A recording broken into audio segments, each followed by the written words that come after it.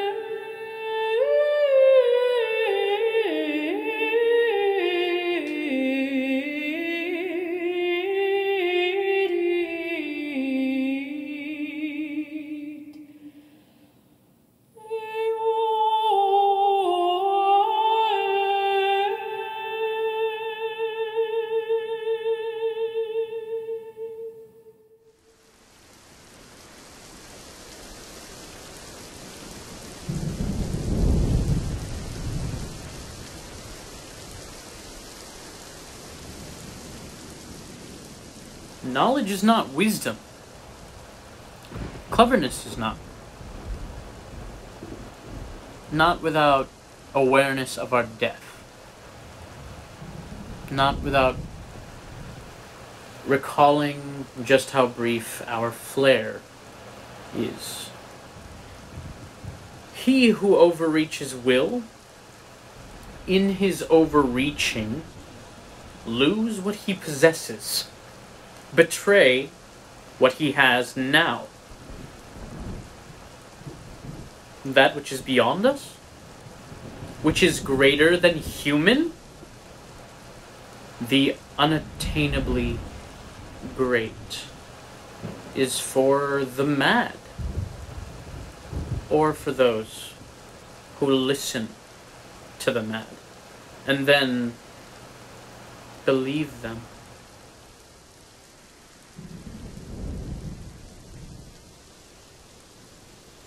She is the lioness. She is the savagery. When the lion's away, she's the bed company kept by the skulking jackal. Does nobody see? Her potion's made. One ingredient's death for me. And hear this, she boasts as she whets the knife for her he. That death's the price of his triumphs, including me. So why stand to be laughed at in clothes of prophecy, in Apollo's necklace with staff of augury, so these meet their end, before my end arrives, for me? To hell with you all. Thus your fall pre-avenges me. Apollo's power can now hoard ruin for some other she. I am divested, defrocked, disrobed, and he does this to me. As he just watched while these robes brought me mockery. As he just watched while his truths and my prophecies destroyed every bond between me and my family. Destroyed so they cast me out, wandering in penury. Destroyed so they shut me out, dying in poverty. And now, Apollo, the prophet, forecloses on me. Devises a fate that bristles lethality. Instead of the fatherland altar awaiting me as a chopping block, warm with the blood of the slaughtered he. But why should I wail as if others would pity me? These are the eyes that saw out Troy's tragedy, and now the death of Troy's killers is what they see. These are the gods' black mercies, and they await me. The door of this house is like the threshold of hell for me.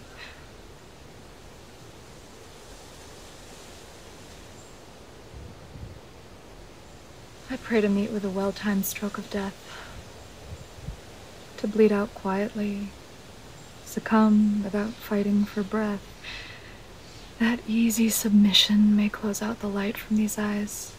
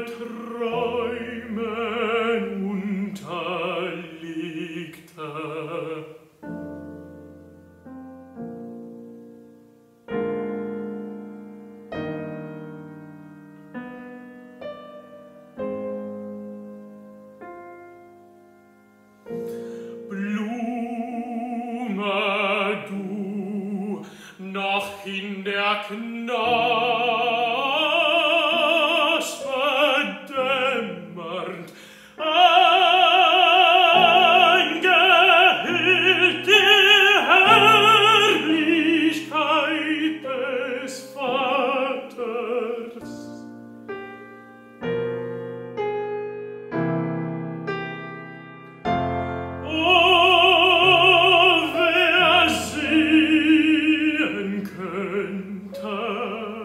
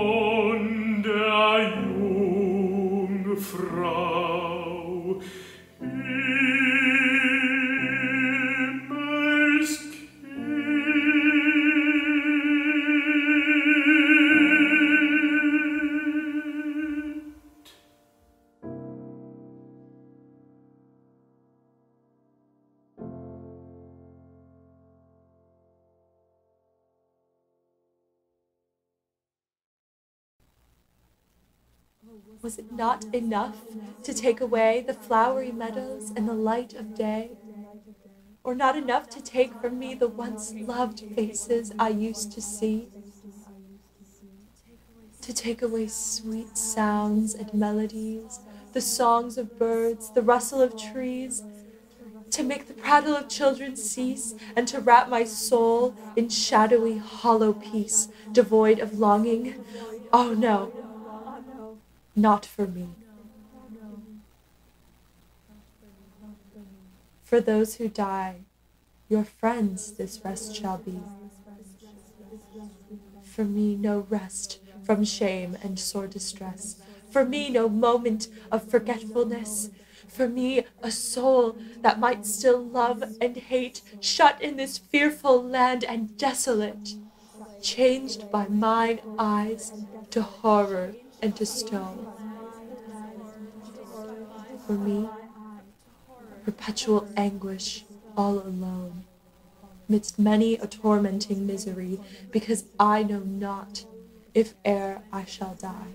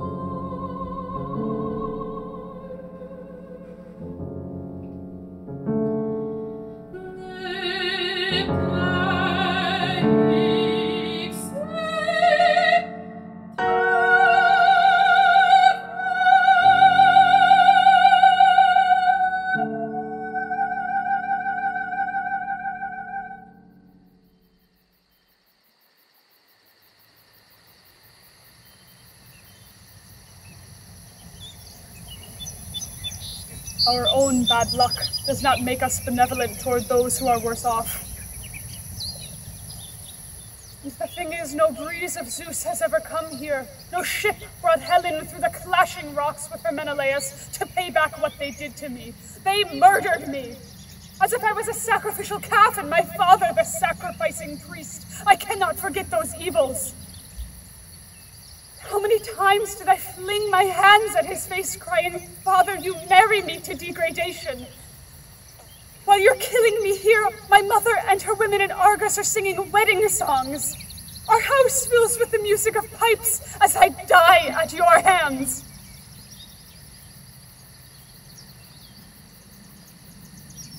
Achilles, it seems, was Hades' son, not Peleus's. You gave me him as a husband, and steered me into a wedding of blood. It was just a filthy trick.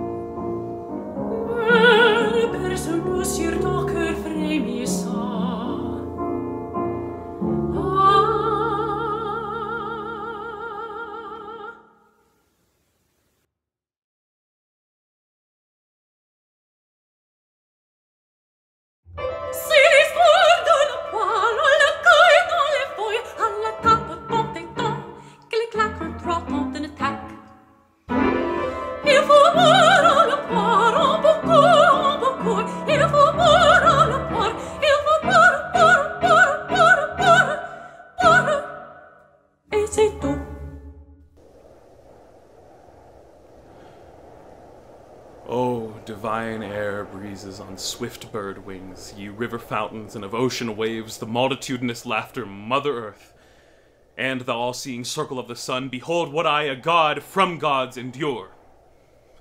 Look down upon my shame, the cruel wrong that racks my frame, the grinding anguish that shall waste my strength till times 10,000 years have measured out their length.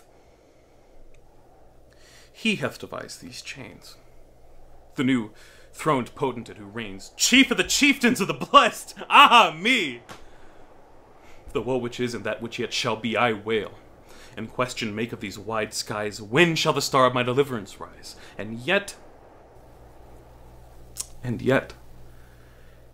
exactly I foresee all that shall come to pass. No sharp surprise of pain shall overtake me. What's determined, bear as I can, I must, knowing the might of strong necessity is unconquerable. But, touching my fate, silence and speech alike are unsupportable. For boons bestowed on mortal men, I am straitened in these bonds. I sought the font of fire and hollow reed, hid privily a measureless resource for man and mighty teacher of all arts.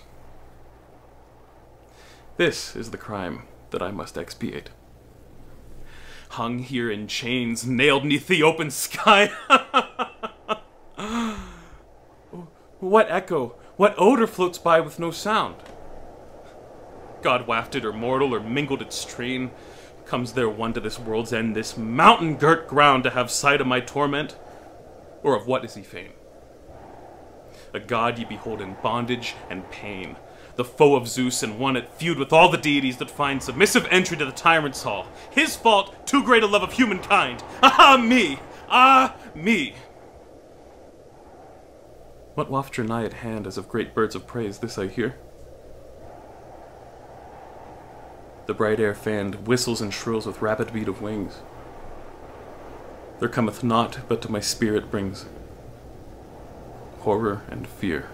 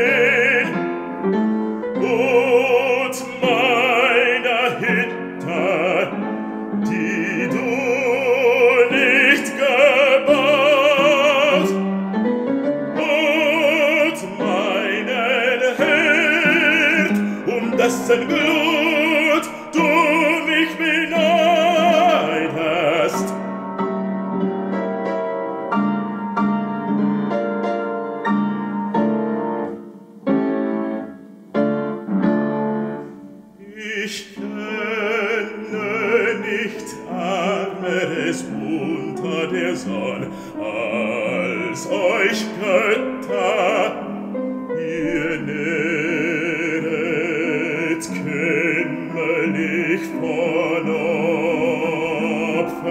Steuern und Gebets auch euer Majestät und dabtet, wäre nicht Kinder und Bettler hoffnungsvolle Toren.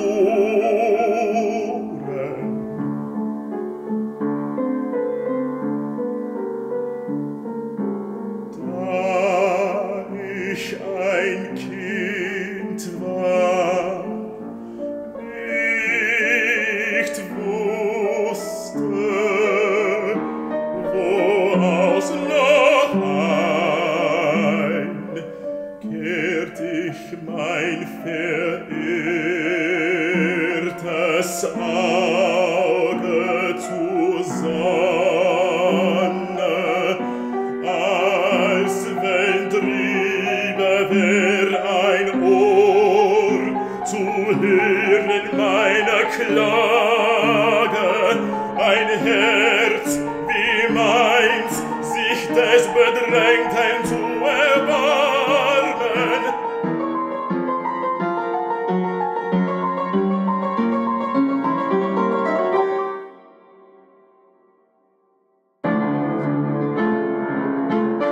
Wer half mir wieder der Titanen Übermut?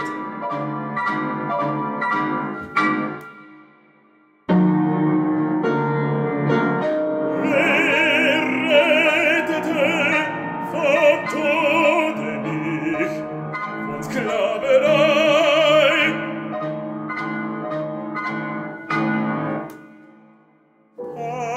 Hast du nicht alles selbst vollendet, heilig glühend Herz, und glühtest jung und gut, betrogen, Rettungstag dem Schlafenden da droben.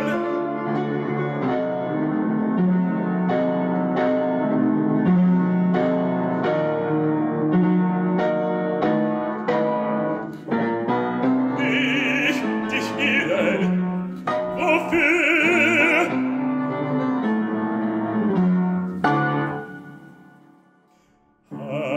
Hast du die Schmerzen gelindert, jedes Beladen? Hast du die Tränen gestillet, jedes Geängsteten? Hat nicht mich zum Manne geschmiedet die allmächtige Zeit und das ewige Schicksal meiner Herren und deiner? Wähltest du etwa, ich sollte das Leben hassen, in Wüsten fliehen, weil nicht alle Blumen Träume reiften? Hier sitz ich vor Menschen nach meinem Bilde, ein Geschlecht, das mir gleich sei, zu leiden, zu weinen, zu genießen und zu freuen sich und doch nicht zu achten, wie ich. Juste ciel, qu'ai-je fait aujourd'hui? Mon époux va paraître, et son fils avec lui. Je verrai le témoin de la flamme adultère observer de quel front j'ose aborder son père. Le cœur gros de soupirs qu'il n'a point écoutés. L'œil humide des pleurs par l'ingrat rébuté. Penses-tu que, sensible à l'honneur de Thésée,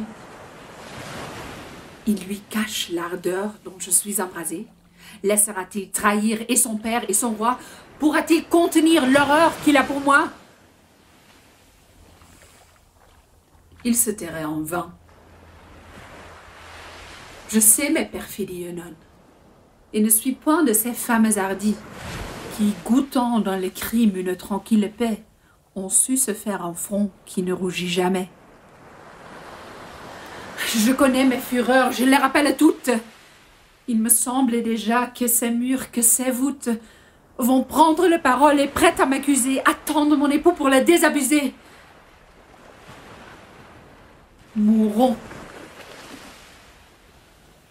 de tant d'horreurs qu'un trépas me délivre. Est-ce un malheur si grand que de cesser de vivre? La mort aux malheureux ne cause point d'effroi. Je ne crains que le nom que je laisse après moi. Pour mes tristes enfants, quel affreux héritage! Le sang de Jupiter doit enfler leur courage. Mais quelque juste orgueil qui inspire un sang si beau. Le crime d'une mère est un pesant fardeau.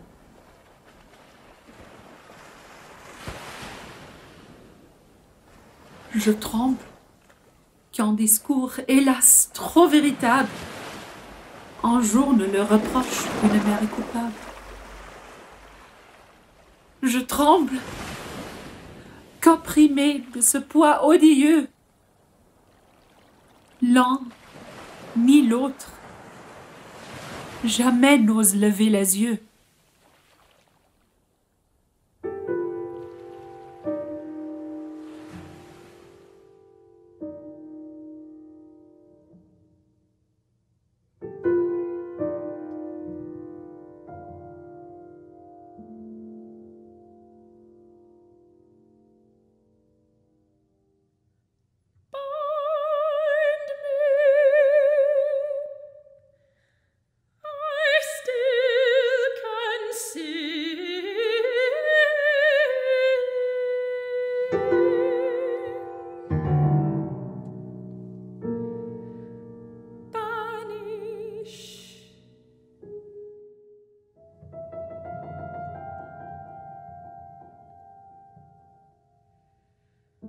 My mandolin strikes true within.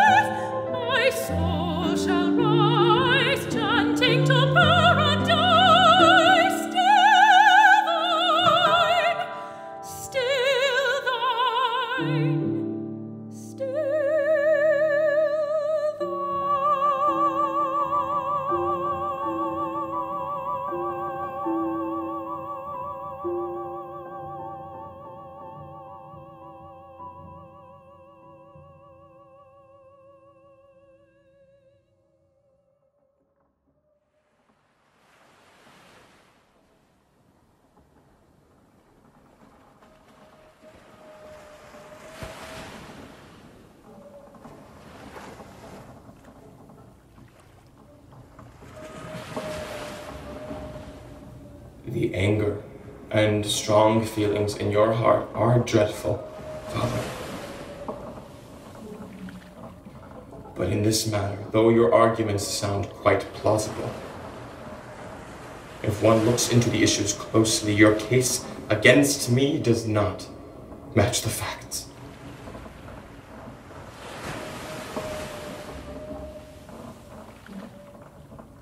I have no skill speaking to a crowd. With a small group of people my own age, I am more eloquent. That's as it should be, since those men whom the wise consider fools are often better speaking to a mob. But now, in the face of this calamity, I must loosen my tongue.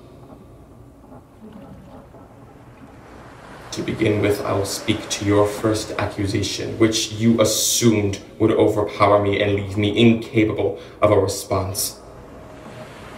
This sunlight and earth you see around us do not hold a man more virtuous than me, no matter how much you deny the fact. First, I know how to reverence the gods and to cultivate good friends who do not act unjust. Men who would be ashamed to make perverse requests of their companions or respond to them with vicious favors.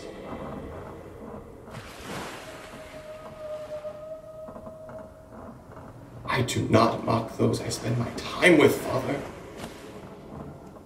And I always treat my friends the same, whether they are with me at the time or not.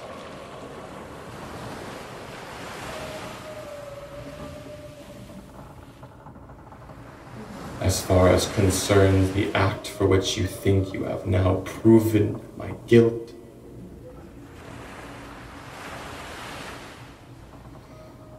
that is one thing of which I am completely innocent.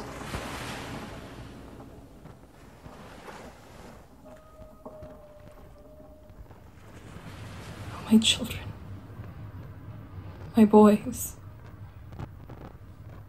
you still have a city and a home where you will live your lives far from me, bereft of your mother forever, while I must go to another land, denied my joy of you, never to see you happy or married.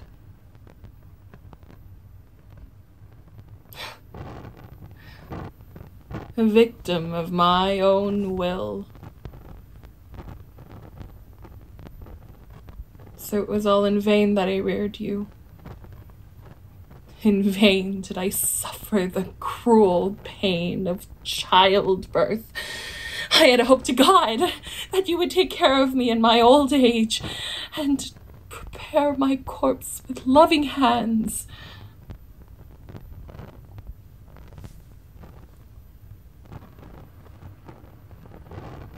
Now that dream is dead and gone, for I must lose you both and drag through life with bitterness and sorrow.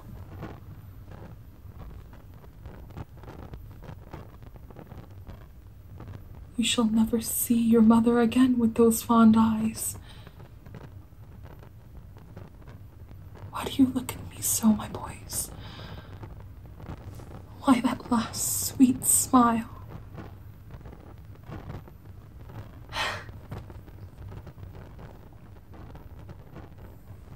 What am I to do?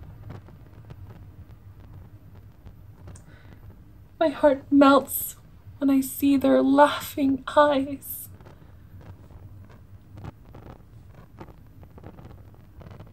I can't.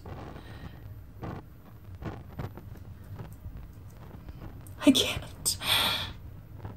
No more schemes. I will take my children far from here. Why should the children I bore be sacrificed to hurt their father? It would only hurt me twofold.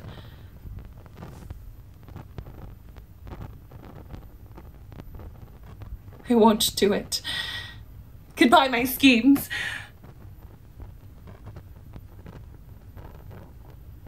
But what is this feeling?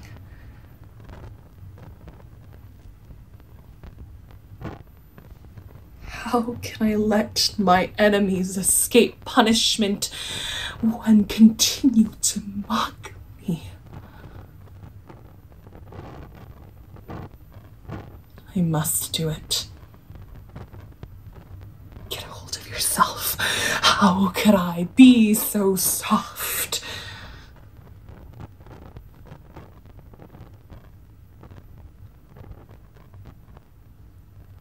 Whoever feels that they must not be present at my sacrifice, leave now.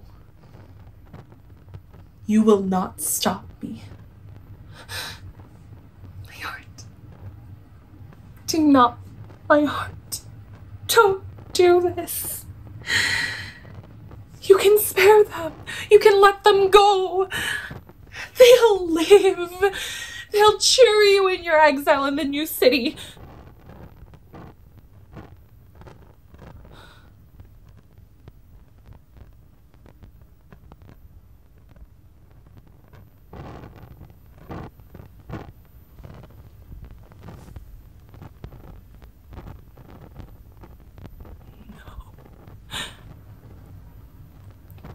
By the fiends of hell's abyss, I will not let them take my children for them to mock and flout.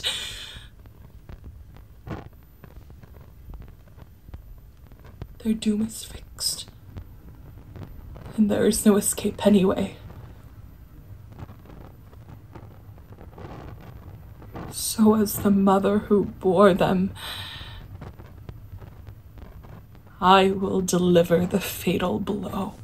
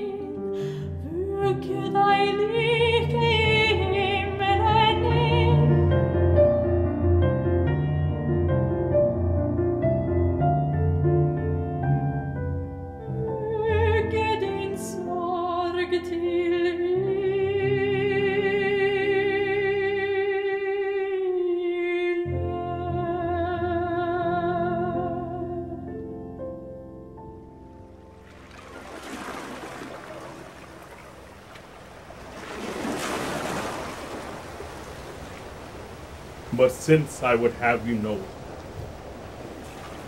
for I do not know how it would end.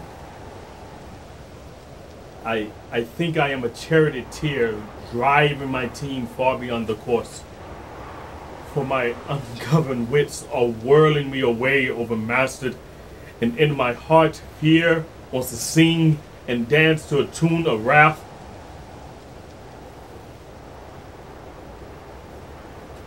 But while I am still in my senses,